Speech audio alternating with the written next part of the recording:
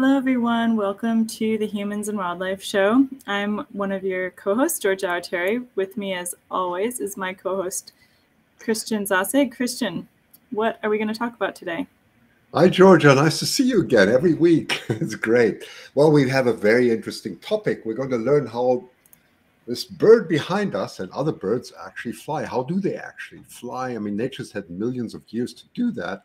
And it was a very much an inspiration of my friend, who's Dr. Seear. And he also works with the Hancock Wildlife Foundation. He's done so many things in his life, which is quite amazing. He's been all over the world. He studied engineering, studied medicine, been at the Children's Hospital in Vancouver, had written over 70 papers. And because of his combined engineering and also his biology background, plus that he was actually at the Royal Air Force, which he'll probably tell us a little bit more, this is a perfect topic for Mike. So welcome, Mike. Welcome again to us. Thanks very much. Yeah, thanks for joining us, Mike. And so, Mike, you have some visuals for us. And I'm actually going to go ahead and take away... Well, yeah, why don't you share it big? Do you like it better with or without the chat overlay? I think I'll take away the chat, and I'll just show people's comments like this still. Right. So still say hi, everybody. Yeah. Okay. Hi to everyone. So, Georgia, you jump in anytime with questions. So the topic today is, how do birds fly? Now, I can assure you that that little bird, this is a bunting, in a tree somewhere is not as insignificant as people often think. I hope in this short talk to persuade you that if you understood everything about a bird, right down to its atomic level particles, you would understand the universe. They have been developing themselves to fly for 150 million years, and they really are miraculous little creatures. Now we're just going to start. A couple quick questions from the chat. Is Gentleman Ghost has two questions, and Mike, feel free to let us know if these are things that you'll get to later, perhaps. But Gentleman Ghost asks, first, can birds migrate over long distances without wind? And second, is there even a doldrums at the heights in which birds can migrate? There are very rarely doldrums at any height above sea level. Wind What are speed generally doldrums? increases. Sorry. The doldrums are an old sailing term from centuries ago, where there are parts of the globe where the competing winds cancel each other out, and you have areas of the ocean where there's no wind, and it's fairly predictable. And so they were called the doldrums. So you get stuck in the doldrums, then you got stuck in the doldrums. In fact, there's a doldrum west of Vancouver. That's why if you want to sail from Vancouver to Hawaii, people go down to Los Angeles and then head off into the ocean. If you head straight for Hawaii, you'll never get there because there's not very much wind. Oh, that's interesting. Anyway, I heard that phrase, but I never knew where it came from. Okay. So not the doldrums, not very many.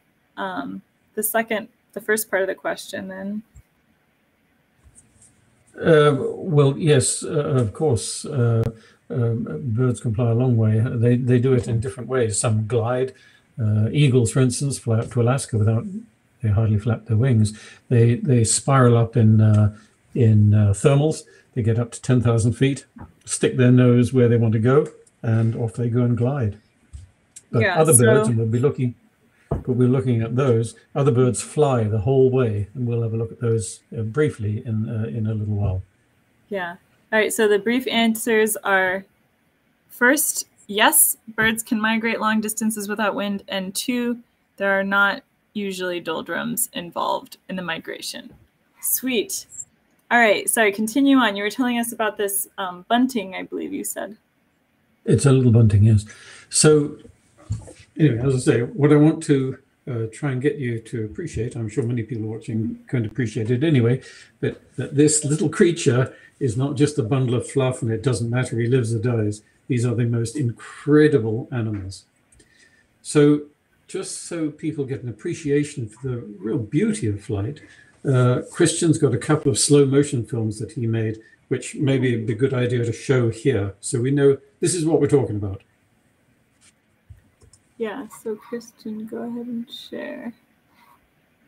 While he's sharing that, I'll answer this question. Do some birds like winter? Yes. So some birds, obviously you see some birds in winter, and those are the ones, I don't know if they like it, but they're adapted to winter and, do well during winter potentially and survive during it. You were right. We talked actually a little bit about that last week, not for birds specifically, but just like animals dealing with winter and different seasons and stuff. Christian, how is the sharing going? Oh, Christian, I can't hear you now. Have you muted yourself? Yes, sorry. Here I am. 1 second. You should be able, hopefully you can see my screen now. I don't. Sharing. You don't think so? Okay. I think we only have Mike's screen. Did you click share screen at the bottom? Screen. Oh, I cannot believe that here we go again. Sorry. What are you hearing or seeing? Okay, wait. Mike, go on. I'll tell you what. I'm going to give a link to Georgia where my clip is on YouTube. So please carry on. Also, okay. Yeah, Mike, share that picture again. And Mike, you don't need to like pull it out of the window. You can just keep it. Yeah, you can just keep it there. Right here. Yeah. So we're gonna watch some birds flying in slow motion, and that's gonna show us like how intricate their flight is. Am I guessing correctly? Yes, a bird flies past your nose. You don't really get an impression of just what's going on. But a slow motion film, and particularly with a hummingbird, where its wings are moving at 80 beats per second, you're not going to get an idea of what's going on without a slow motion film. But anyway, we'll let Christian dig out some of his films, and I'll just press on. So 3 sets of animals have worked out how to fly. We have to go back a long way. We get to the insects. Once the blue-green algae started to get going, eating CO2 and excreting oxygen, then obviously the atmospheric oxygen level got to a point where animals have got enough energy to get moving. And the first ones to use that were the insects. And they got off the ground about 350 million years ago. We won't be talking much about insects today because they operate at a range of what is called a low Reynolds number. What that means at that size and weight, they're at a different type of physics. And to an insect, the air is not just a compressible substance. It's more like a viscid liquid to an insect. The birds, the ones we're talking about today, it's generally accepted that birds were a branch of a small theropod, which is a type of dinosaur. In fact, the theropods are the T-Rex dinosaurs. But birds branched off a small T-Rex. They did that about 150, 160 million years ago. And there are 2 interesting things here. You've got to, first of all, how did birds develop feathers and the general shape they had? But how did they also develop flight? We haven't really got time. It may well have been that they could crawl up a tree and glide to another tree, and just with time they sorted out how to flap their wings. But there's a great deal of argument about how flight itself developed. Now, as everyone knows, dinosaurs disappeared from. Sorry. Oh no, you're go. I was just going to point out to people in case you didn't pick up on it. So everything we're seeing on the screen right now, I'm picking up. It has the same y-axis. So like time is moving along, and I wish I could do a little pointer, but basically like you have this blue bump in the middle, right? And that's where the oxygen levels get really high. And that's where, if we look above it, suddenly we see insects branching off. Actually, a little bit before that, that's when like insects and flying insects became a thing. So basically the takeaway, right, is that there's like oxygen, and you need oxygen to fuel your muscles for flight. And so once there was enough oxygen in the atmosphere, all these animals started flying, right? Well, obviously the blue-green algae had to sit around in the oceans for a long, long time before they produced enough oxygen to get the atmospheric oxygen somewhere around 20%. But if it's sitting around 5%, everyone's hypoxic. No one's going to be doing anything. They're just going to sit there. So the birds, as we say, developed during dinosaur times. They were an offshoot of dinosaurs. And again, as everyone knows, dinosaurs disappeared from the fossil record at about 60 million years ago. And that gave the mammals a bit of room, and they obviously took off at that point. And the bats developed flight at about 50 million years ago. So, and so maybe this is a good time. Is this a good time to watch the videos, Mike? Anytime, yeah. jump in, please. Yeah, so I have the videos up, and so yeah, you've talked about flight. It's incredibly energy expenditure. You expend a lot of energy when you're flying. And so what exactly is happening? And you can leave your screen, Mike. I'll just take it away for a moment. Or I'll just hide it for a moment and share my own. And so, Christian, are these your videos that we're going to be watching? They're all mine, yes. All of them, yes. Okay. So here is the first one, and I'll turn up the volume. And so, Christian, if you want to, feel free to narrate, or Mike too, of course. I will explain this, of course. Yeah, well, this is just music, of course. But anyway, this was taken in Dutch Harbor in Alaska, and it's quite incredible with a high-speed camera, 1,000 frames per second. And what's beautiful is that you see the very fine and the incredible flexibility of the primary and secondary feathers, and how complex flight actually is. I mean, to study this movie alone, and just look at also the air passing on the upper side of the wing, how little resistance there is, and how well the whole body sort of floats in air. I mean, Mike, you can happily comment on this too, but there's so much to say, I guess. Well, I will just say this is a very good example of Bernoulli's theorem, that the air across the top of the wing has to go faster. And Bernoulli point out the air goes faster, the pressure drops. And as the pressure above the wing drops, you can see it pulling up the feathers. That's why the feathers are being lifted. They're not being blown up, they're being sucked up because of the low pressure on top of the wing. Yeah, and I'm curious, could people hear okay in the chat? Let us know if the volume is too loud on the music. videos. Just turn the music down, maybe, because okay. Yeah, just turn it off. Here it is. Turn it off. Okay, so here's the next video. And this is just remarkable how an eagle lands. It's just so beautiful, and it's very complex. Look what it does with its tail feathers all, and there's no stalling, right? There's no stall here. It just comes. We'll come to stalling later, but you see well, we'll talk about this later. But you can see the wing of a bird is variable geometry.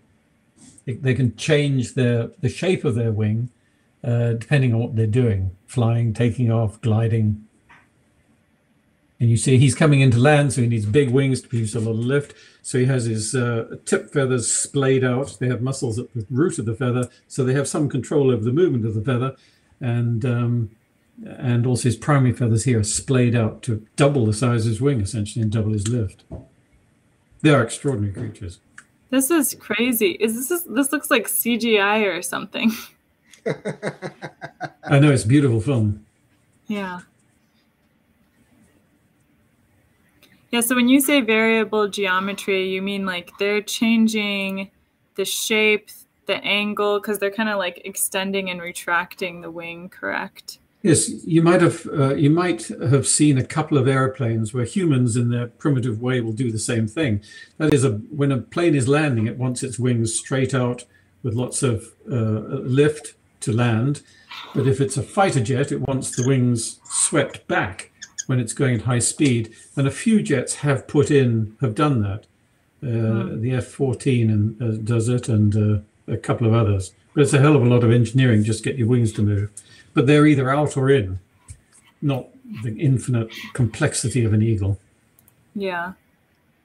This video is, oh, here we go. Here's the hummingbird. That's incredible. That's 2,000 frames per second.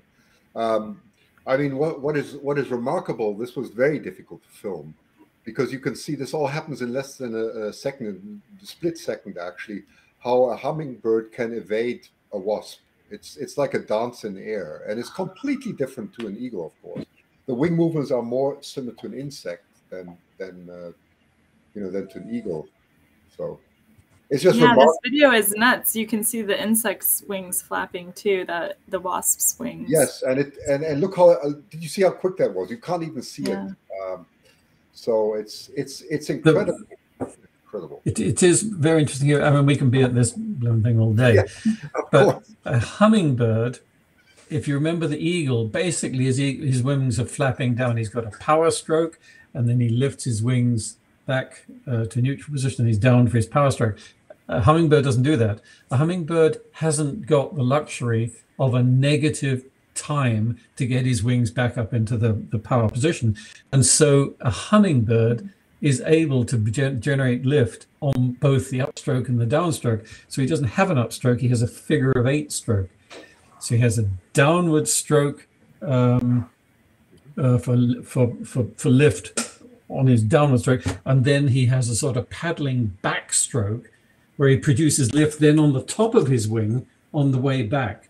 So he never has a period when he's not producing lift. It's extraordinary. So there you see it perfectly. Yeah, if you look at the top edge of the wing, you can see the figure 8. Yeah. So he's making lift on both the downstroke and the backstroke. It's extraordinary. So cool. There's another hummingbird video, I believe. Yeah, there's one more when it drinks. It's also really beautiful. Did you see that? How it changed? How they change? Oh, that's just the drinking part, of course, with a bifurcated tongue, which is also incredible.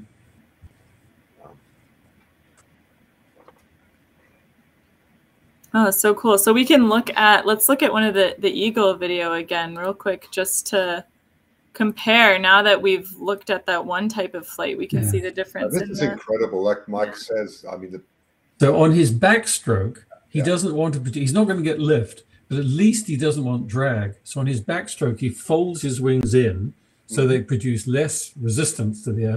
But he also opens his feathers up so that the air can go between the feathers and reduce the drag on his upstroke. That's it, yes. It takes 150 million years to learn how to do that. Really smart, isn't it? Really smart, yes.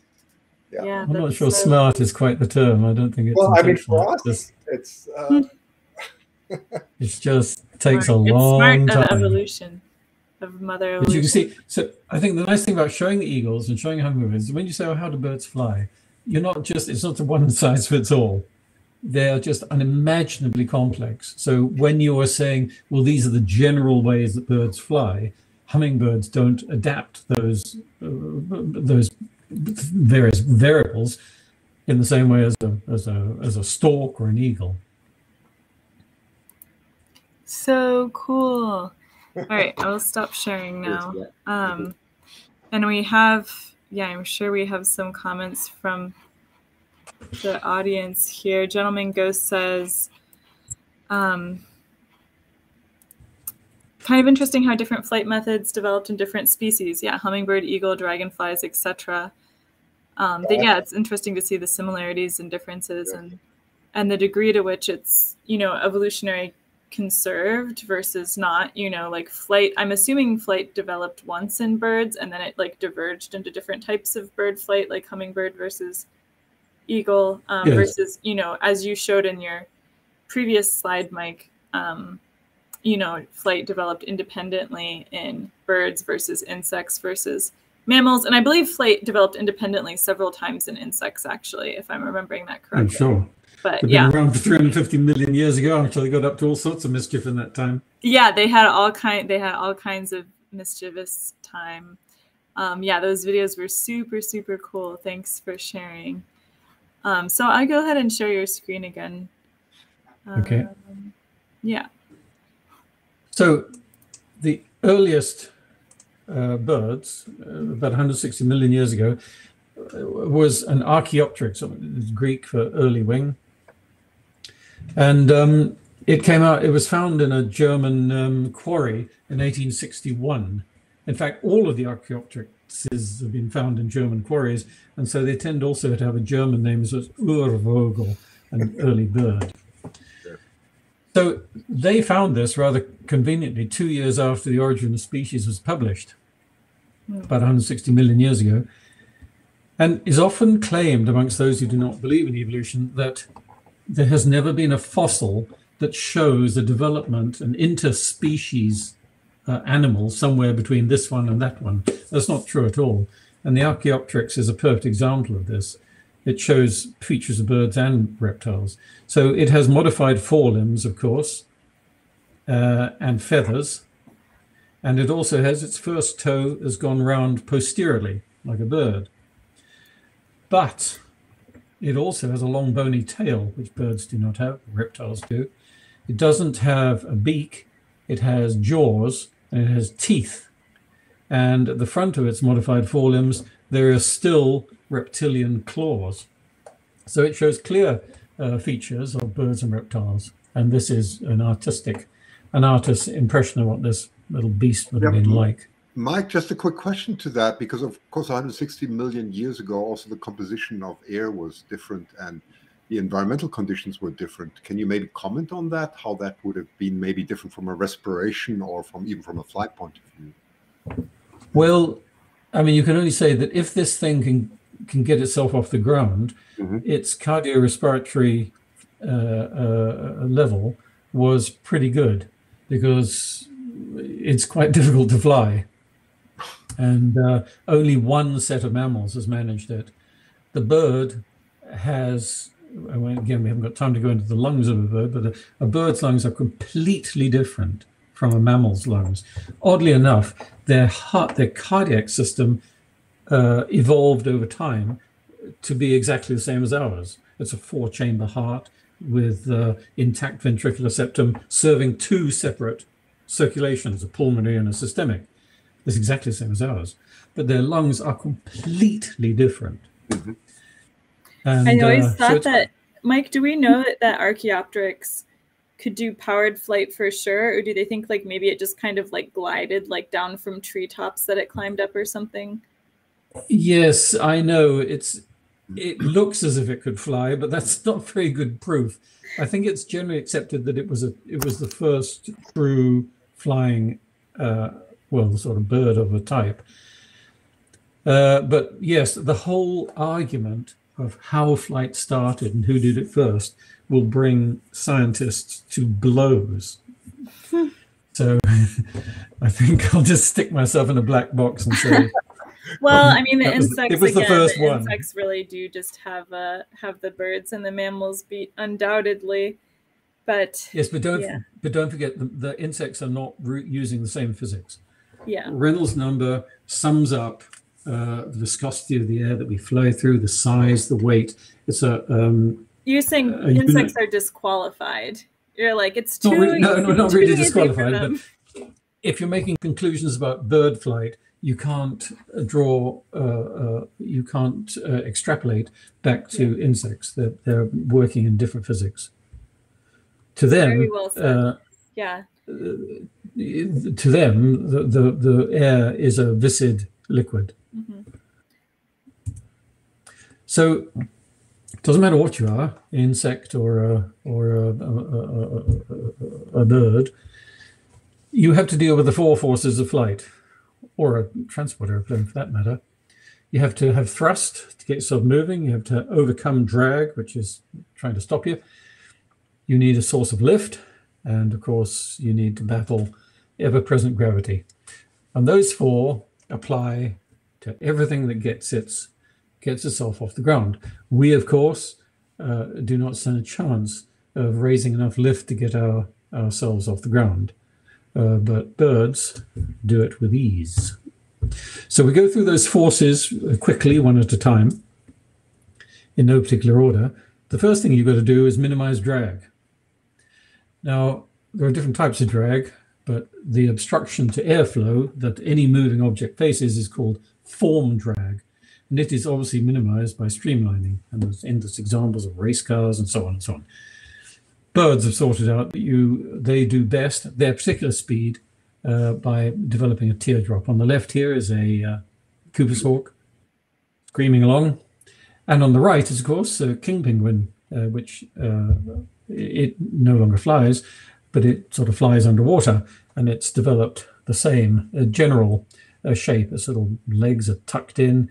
It's got vestigial wings, which it uses as flippers under the water, and so it has a lot of drag to overcome, because of course the water is a lot thicker.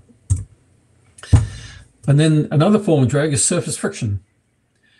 And feathers are extraordinarily good at reducing surface friction.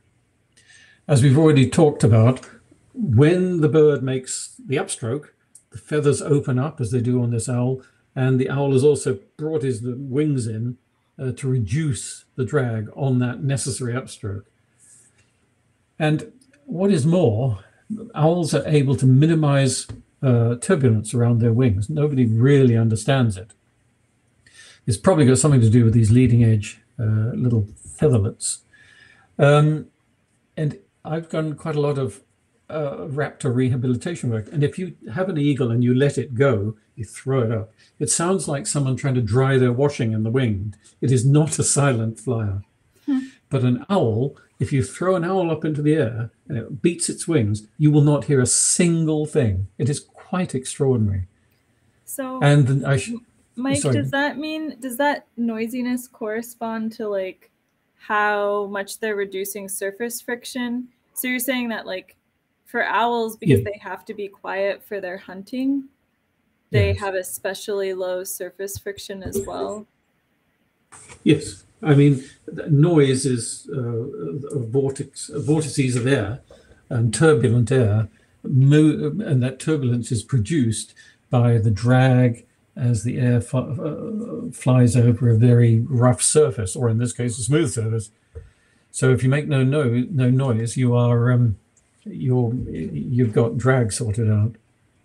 And I should add that the latest iteration of wind turbines use owl technology to reduce the noise. So the next one you've got to deal with is gravity. Well, gravity isn't going away, but birds have spent a lot of time maximizing or minimizing their weight. Their bones are hollow. Not all of them, obviously. They need to make bone marrow to make blood cells, same as we do. But most of their bones are hollow. They don't have jaws or teeth. They only have thin beaks. And their skeleton is an extraordinary structure. And of course, their biggest bone is down here, the keel-shaped sternum. Those are where the flight muscles insert. And they are this shape for the very good reason that all of the innards of the bird hang from the wing in the most stable manner. If it were the other way around and the wings were below the body, it would be unstable. Just a quick question, Mike, because it's very interesting, of course, if the bird, or we know that the bird bones are hollow. Apart from the structural difference between humans and birds, does it also differ from the composition of calcium or so, or is it really only structural? I don't know the difference in the actual makeup of the bones, but the wall is a lot thinner and the center is hollow, except, as I said, in those bones where they have to have bone marrow to make their own red cells, same as us. It's quite interesting that there isn't time to go into the lungs of a bird, but a bird's lungs are in two forms. There's the gas exchange segment, which isn't expandable at all, and then there are about 9 air sacs within the body. And the air sacs expand and contract and move air through the gas exchange part of the lung, which is a little sponge with tubes in it. And those air sacs extend down the hollow bones. So if you happen to want to do this, if you broke a chicken's humerus in half and blew down it, you will expand the air sacs and put air through the lungs. So, the purpose of which being? I mean, I'm just trying to understand. I don't know. You don't know? I don't know. It's just those air sacs in the body really extend out down the humerus. That's incredible. I have a clue why. Yes, I know. So if he breaks a bone, then they can get a pneumothorax.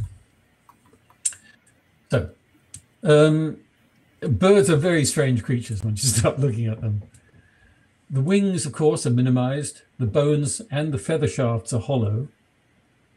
And this is a frigate bird. If you've ever been to Galapagos, you'll have seen a frigate bird. You sometimes see them in Hawaii flying in over the sea. It has a 7-foot wingspan, as big as an eagle, but its skeleton only weighs 4 or 5 ounces. The entire skeleton holding this bird together weighs the same as a hummingbird, basically. That takes a while. And they have endless other adaptations within their body to reduce their weight. For instance, they only have one ovary. They have a left ovary. The right ovary is vestigial. And they don't have outlets for the urinary tract, the digestive tract, and reproductive systems. All 3 systems empty into a common cloaca. The young gestate and grow outside the body, of course. They have an egg, and then they put it in a nest. So the female doesn't have to fly around carting a fetus. The respiratory system is smaller and more efficient than the mammalian equivalent. And the reproductive system, particularly the fallopian tube that the egg goes through, actually regresses outside the mating season. And also, birds can control their body weight closely. So if they're not migrating, they control their eating to keep a body weight stable, because fat birds don't fly very well. So the third one is thrust. Now, in an airplane, lift is produced by the wing and thrust is produced by an engine. Airplanes don't flap their wings for that reason, but birds, of course, generate thrust and lift from the same structure, the wings. And so it's very different in them. So here on the left is a bird in the process of taking off. And the bird adjusts the type of flapping and the shape of his wings, for that matter, in order to make the lift and the thrust, the sum of them, pick him off the ground. And then when this bird is flying forwards, he'll adjust the flight pattern of his wings so that lift is more vertical and his thrust is more straight ahead, opposing drag. And then when he's coming into land, as we saw that eagle, he'll bring his body up and he'll be flapping back to slow his body weight, and again changing the shape of his wings to increase surface area, so he'll make more lift just as he's coming down to land. It's worth remembering that birds don't just use their muscles. It's very hard work staying up, so if they don't have to do it, they won't. The peregrine has a name for being the fastest flyer. I'm not sure I believe some of the claims you hear over 300 kilometers an hour. It certainly goes well over 100 kilometers an hour, but it doesn't fly at that speed. It flies at a stoop, and when it sees a pigeon it wants to eat, it will point itself downhill, tucks in its wings and its feet, and obviously the power source there is gravity. A hovering osprey, of course, is using his flight muscles, as is the hummingbird, but even then the bird will face into wind. So if there's a 20, 30 knot wind, then there's sort of free lift by the wind going over his wings. The albatross can go out to sea for well over a year, never touches land. And the albatross can manipulate the vortices produced by wind going over waves. So here he is down the bottom in the lee of the wave. He flies up the front of the wave, and the moment he hits the wind, he gets a kick under his wings and throws him into the air, and he can keep that up all day. And here's a condor here, just riding thermal updrafts. And another one, he can just fly like that all day, looking for something to eat. Now here are the bird flight muscles. As we saw this skeleton before, here are the modified forelimbs, wings. And anyone who's eaten a turkey will know what we're dealing with here. So you chop the wings off, chop the head off, fold the legs in, and of course it is the keel that you're looking at when the turkey's on his back coming out of the oven. So inserted into the keel is a top muscle on the left here. It's called the deltoid, that inserts into the humerus. So when this muscle contracts, it pulls the wing down forcefully, generating lift and thrust. Underneath the deltoid is called another muscle called the supracoracoides, which passes through a small tunnel in the complex shoulder of the bird and inserts on the other side of the humerus. So when that muscle constricts, it lifts the wing up. There are other muscles involved, but these are the two principal muscles involved in flight. So next time you're carving a turkey, that's what you are carving through, is the flight muscles of a bird. So the final one is lift. Now, lift is produced by an aerofoil. No one will argue about that. And people have been utilizing the properties of an aerofoil for a very long time. At the top left here is the oldest aerofoil boomerang that's ever been discovered, and it is 23,000 years old, and it's made from ivory tusk. And while it is a boomerang, you'll be surprised it's not from Australia. This one was found in Poland. This is the oldest one in Australia, and that is 10,000 years old. And you'll never guess where these are throwing sticks. Some of them are throwing sticks that don't have an aerofoil. You throw them, you miss, you have to walk and go and pick them up. But this bottom one is an aerofoil. And these come from Tutankhamun's tomb. So humans have discovered aerofoils and utilized their properties for a very long time. And of course, an aerofoil is an essential part of modern life. Here is the aerofoil of a wing, the aerofoil of a wind turbine, gas turbines, the propellers on a boat. There's endless applications of aerofoils. Now, the odd thing is that over the years, scientists have developed accurate mathematical models, both to design a wing and predict exactly what it's going to do. That's fine. But there isn't general agreement about how the thing actually works. How does it generate that lift?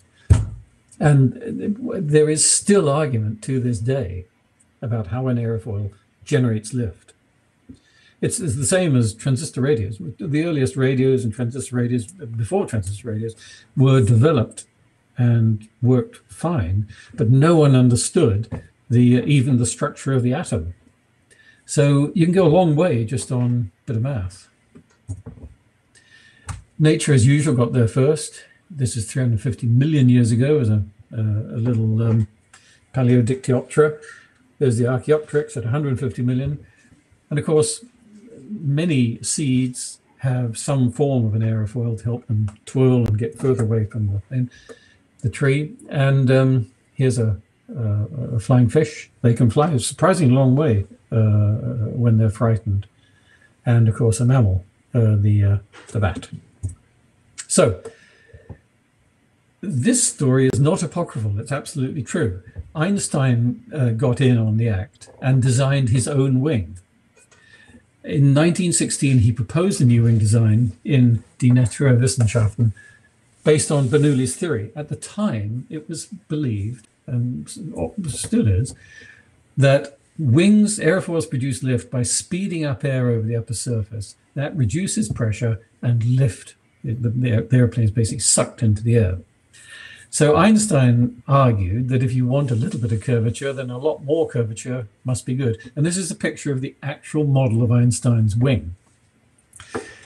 Now, because Einstein's miracle year had been in 1905, he was now, by 1916, a world star. And if Einstein said this is the way a wing should look, then that's the way a wing should look. It was called a Katzbuckel, or a cat's back wing, because of the shape of it. It was tested in a wind tunnel and found to be absolutely hopeless. But Einstein's reputation meant that it was built and used on a military plane. The test pilot's report still exists. And this unfortunate man, Erhard, said it after a long time on the ground, it staggered into the air and flew like a pregnant duck. And he refused to risk his life testing it again. Said the happiest moment of his life was when he got back on the ground alive. So in later life, Einstein referred to it as his youthful folly. So Einstein couldn't work it out. So there should be a lesson there somewhere. So how does a wing produce lift? Well, Bernoulli's theorem is often quoted, but it is not the full story by any means. If you speed up the air over the upper surface, curved upper surface, then it reduces pressure, and it's argued that sucks the bird or plane into the air. A theory that gains far more traction now is based on Newton, not Bernoulli. And it simply says that the wing is a pump. The air hits the bottom surface of the wing, it is deflected downwards, and so there's an equal and opposite force upwards. You do need an aerofoil because in order to maintain the pumping air downwards, the air has to smoothly flow over the wing or the whole thing falls to pieces. Now, Mike, hang on. Let's go to Bernoulli's theory. One moment.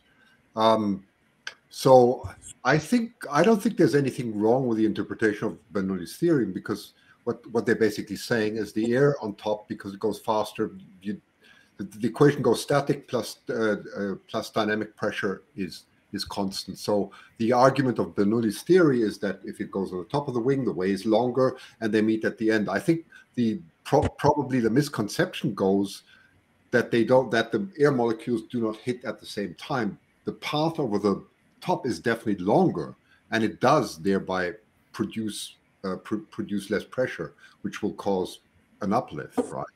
Well, let me tell you that strong men come to blows over this, but there's several problems wrong with Bernoulli's airplane. Okay. If a wing, the curved airfoil, is a structure that produces lift going upwards because of the air flowing over the longer path, it is a lift generating object producing lift upwards. How do airplanes fly upside down?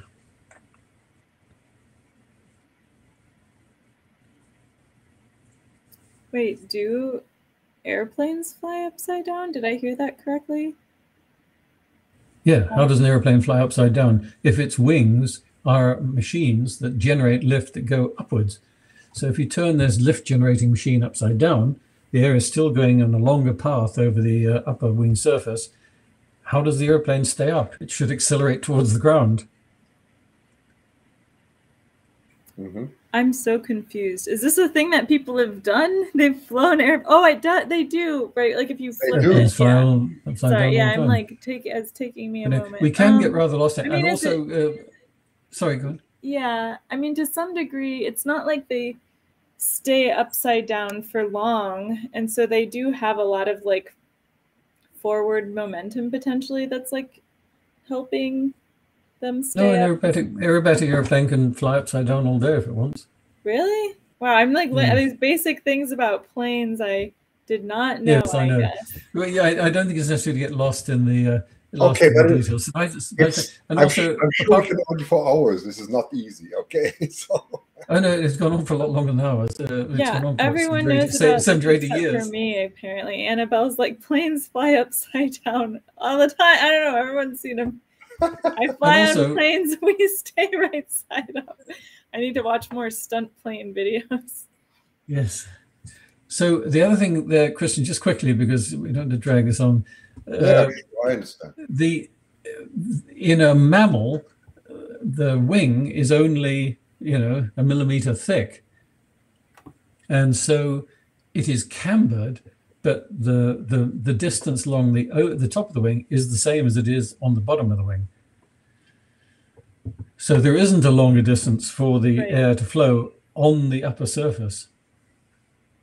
So are you saying we don't really understand why we fly? Why what the mechanism behind it is? Would you go so far, or is it just different? It is an example where just because you understand and can predict the outcome does not mean that you understand how it is generating lift. Okay, yes. It is exactly the same. It's exactly the same as the early days of quantum mechanics. Yeah. The early days, the quantum mechanics theorems, equations that came out did not seem to be based on any sort of normal physics.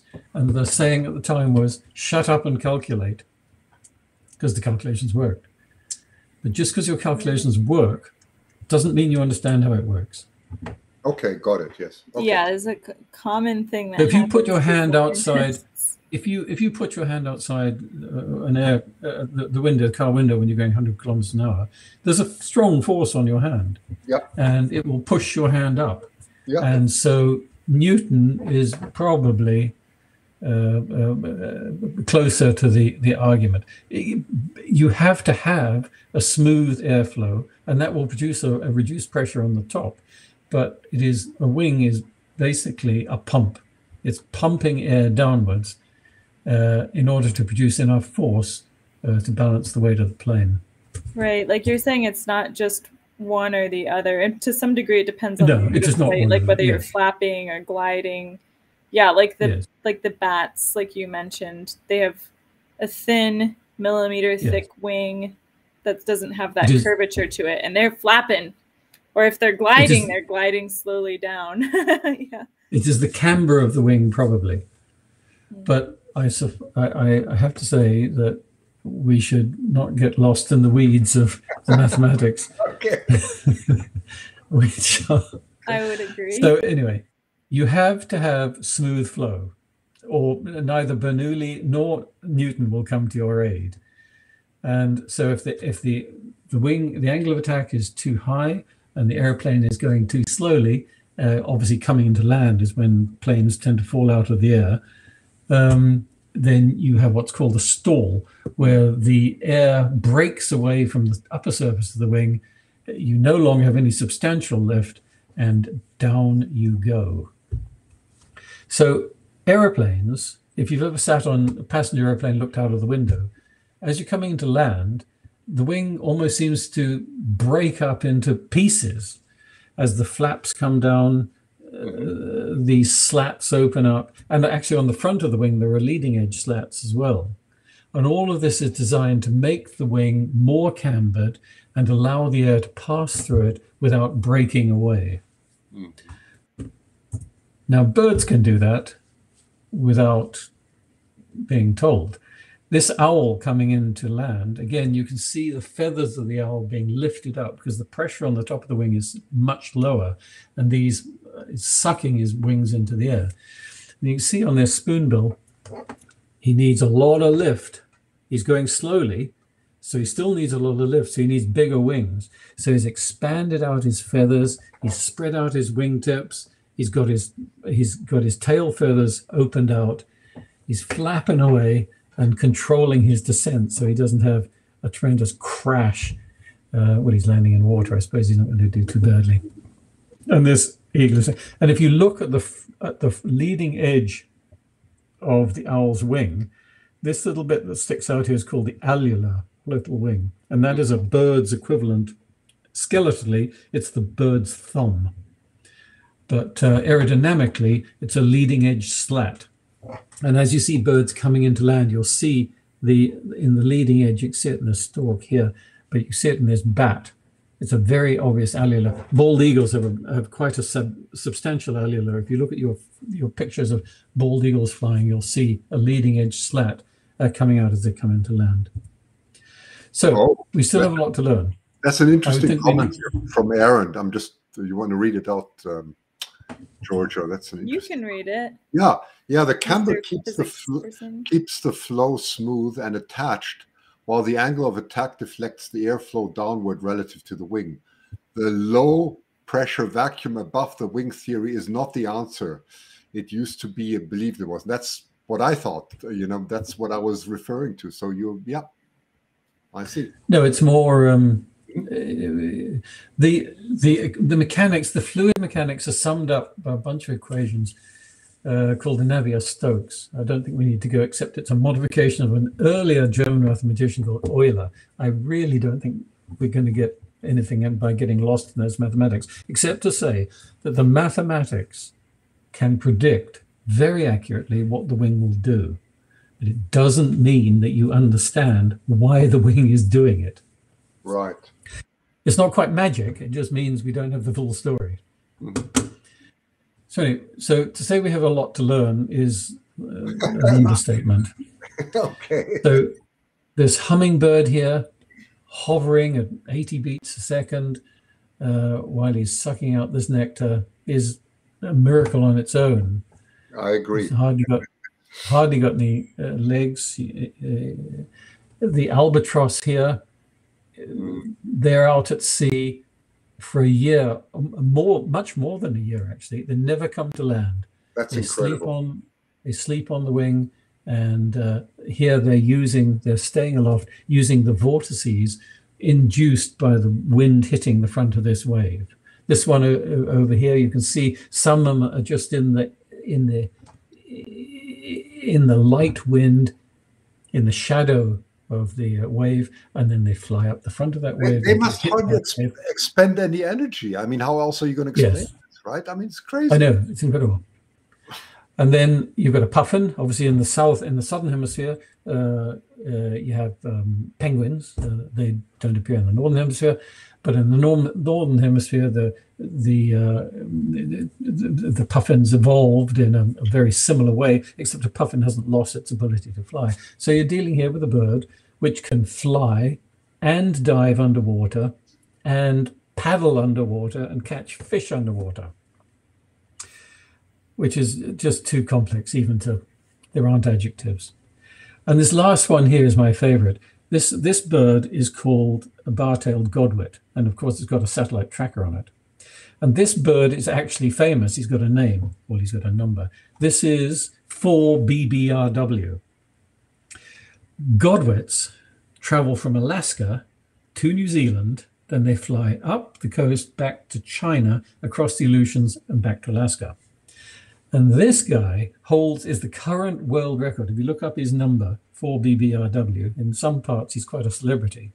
He holds the record of flying 12,200 kilometers from Alaska to New Zealand, 12,200 kilometers in 224 hours. He didn't stop flapping. Yes, he didn't stop flapping. It's not a glide, it's a flap. He flapped every inch of the way, and he slept on the wing, he ate on the wing, and then he got to New Zealand. When he got to New Zealand, he had a bit of a breather, something to eat, then flies back up to China, across the Aleutians and back to Alaska. So explain that, if you will, not just how he does it physiologically. That's 9 days. It's 9 days. Yes, that's 12,200 kilometers. So that's nuts. Try that. It is nuts. We have some questions here that only add to our sense of mystery on this topic. So David Howden... There is only a sense of mystery. There are no answers here. David Howden, who didn't want to interrupt earlier, he said, some of the larger insects are bigger than the smallest birds, I think. Do those birds treat air like a viscous fluid? No, it's a matter of a unitless number called Reynolds number. And it's a matter of your weight and your surface area and a bunch of other things get thrown into it. So if your Reynolds number is down about 5 to 20 range, then you are experiencing viscosity. Yeah, I wonder if part of it is, but if you're bigger than that, weight is involved. And like a big Luna moth might have more surface area than a hummingbird, but it doesn't weigh more, yeah. I mean, a big Luna moth is about the size of a hummingbird. So yes, no, it's a continuum. But you can't study the flight of a no-see-um or even a mosquito and draw, straight lines with how a bald eagle flies. Makes so sense. There we are. Incredible. So to end, then all I would like to do is get you thinking about really the miraculous qualities of birds. And next time somebody tells you that crows are just rats with wings, ignore them, because the crows are cleverer than he is. Look at the intelligence in that crow's eye. Also, rats are very smart, I would have to point out. But yes, rats are smart too. Good. Well, probably not as smart as crows. Well, I don't know actually, but yeah. I don't know. That'd be an interesting point. Right. Yeah. Audience members, it is your last chance for comments, questions, your bird flight mysteries to be explored. Thank you so much, Mike, for an interesting topic. It was really cool. You're welcome. Yeah. Now we know less than before, for sure. Yeah, definitely one of those kinds of situations. That's the result. I think I actually do know more than before, though. I hope so. Yeah. No, I mean by that there are more questions than. Yeah. No. Definitely. It's the more you know, the more you're aware of how much you don't know. Type of situations. Yeah. Very interesting, Mike. Thank you. Really interesting. Yeah. Stunning. Well, if there are no other questions coming up in the chat, I'd like to say thank you to everyone for joining us as usual, and especially thanks to Mike for joining us a second time for an interview and sharing your knowledge with us. Christian, yeah, closing thoughts? Well, just stunning. I mean, I obviously have to do some reading again because I thought I understood some things which I now found out I don't. So I better get back to the drawing board. So it's all good. Thank you, Mike. Really good. Okie doke. Yeah, there's a question here from Gentleman Ghost. How much has human aeronautics used this information from nature? They're actively studying it still. I think especially in like drone world where there's a lot of room for developing in flight. There are, I know bat people that got funding from the military, for example, to study bat flight, and how that, in the military one's interested in that information because it might continue to improve our human aeronautical abilities. Yeah, so under investigation. Mike, anything to add to that? No, but birds have a lot of secrets we know nothing about. That's the best closing comment ever for this show. Birds have a lot of secrets. All right, bye everyone. Okay, thank you. Bye now. Bye.